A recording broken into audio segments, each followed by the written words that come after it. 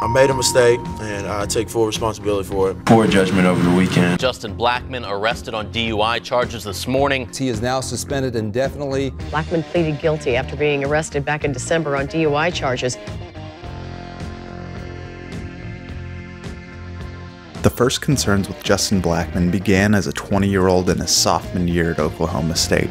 He was arrested for DUI after being pulled over for going 92 miles per hour in a 60 zone at 3:45 in the morning. Something that stood out in the immediate follow-up was Coach Mike Gundy's comments on the arrest, which seemed somewhat dismissive of the issue. I've got two sides of the story, but as always, in fairness to everybody involved, we gather all the information before we make any decisions. Not trying to hide anything, not trying to put anything off, but it wouldn't be smart for us to make an assumption or set a standard until we have all the information. Regardless of the amount of booze that was in his system, or how busy the road was, or any of the other qualifiers, the hammer should have been dropped then and there. I'm not talking about cutting him, but instead giving him a scared straight moment. Something severe enough that would make him consider what he was at risk of losing if he continued down that path. When all the dust settled, Gundy suspended Blackmon for one game.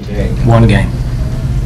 But why was his discipline so light? Well, Justin Blackmon was a generational talent, and Oklahoma State could not afford to have him not on the field. In back-to-back seasons, Justin Blackmon won the Biletnikoff Award as the best receiver in college football, and to this day is only one of two players to achieve that mark. He drew comparisons to the legendary Andre Johnson, a big-bodied receiver with the ability to make tough catches in traffic and turn short passes into explosive plays. He attacked the ball in the air, had strong hands, ran precise routes, and was a willing blocker. Across those 2 years, he tallied 233 catches, 3,304 yards, 38 touchdowns, and in the 2010 season, he had 12 100-yard receiving games. At 6'1", 210 pounds, he was a plug-and-play, pro-ready athlete, and he would have the ability to make an immediate impact on whatever team was lucky enough to draft him. If you're too young and never saw Justin Blackmon play in college, just imagine Jamar Chase's hype when he was coming out of LSU, but a bigger athlete with an even more decorated college career. Jacksonville traded up with Tampa Bay to take Blackmon 5th overall in the 2012 draft, and simply put,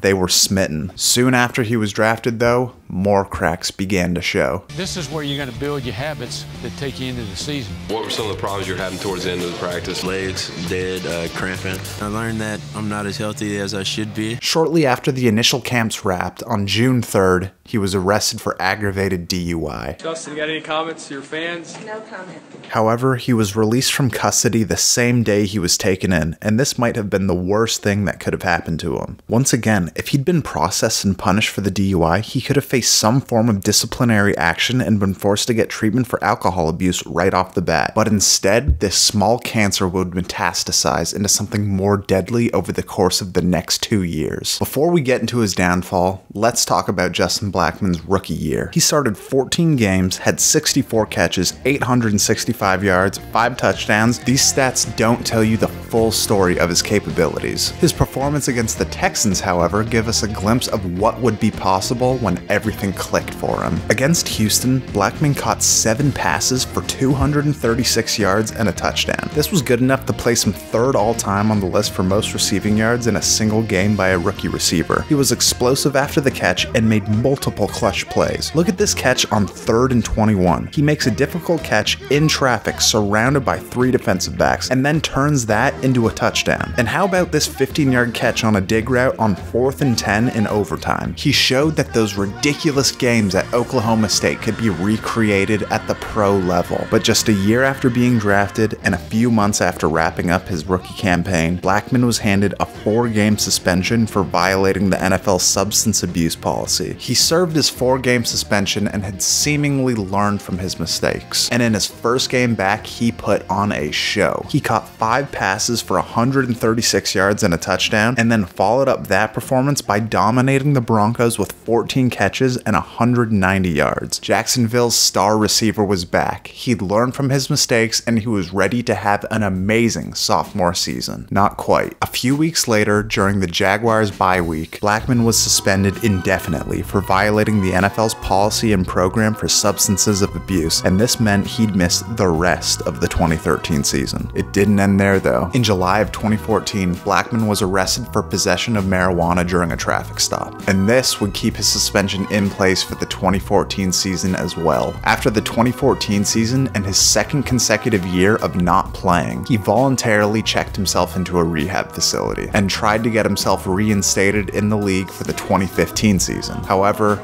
he was denied. Finally, in December 2015, he was arrested for another DUI, and this time was sentenced to 1 year in jail. The sentence wound up being suspended, so he never did go to jail, but that was it for Justin Blackmon in the NFL. It's wild to think that Justin Blackmon never touched an NFL field again after those 4 games in 2013, but the snowball effect of his addiction became too overwhelming and destroyed his chance at potentially going down as one of the 2010's best players. Justin Blackmon had the ability to write his own ticket. He could have made hundreds of millions of dollars. He could have set records. He could have helped turn his team into a contender. But the disease of addiction does not discriminate, and it doesn't matter what your prospects in life are. That's the hard part about being so talented in team sports. Your coaches, athletic directors, and owners can only succeed through your performance. So getting you the help that you need and pulling you off the field hurts their job security. I'm not trying to blame others for Justin Blackmon's actions.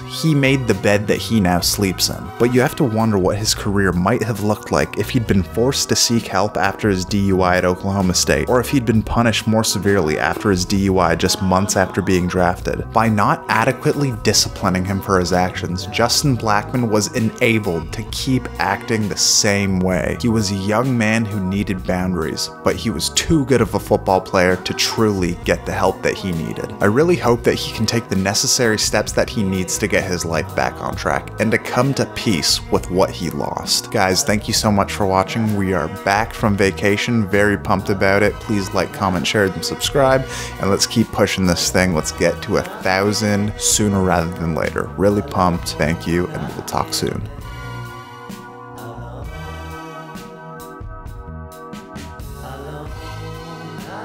I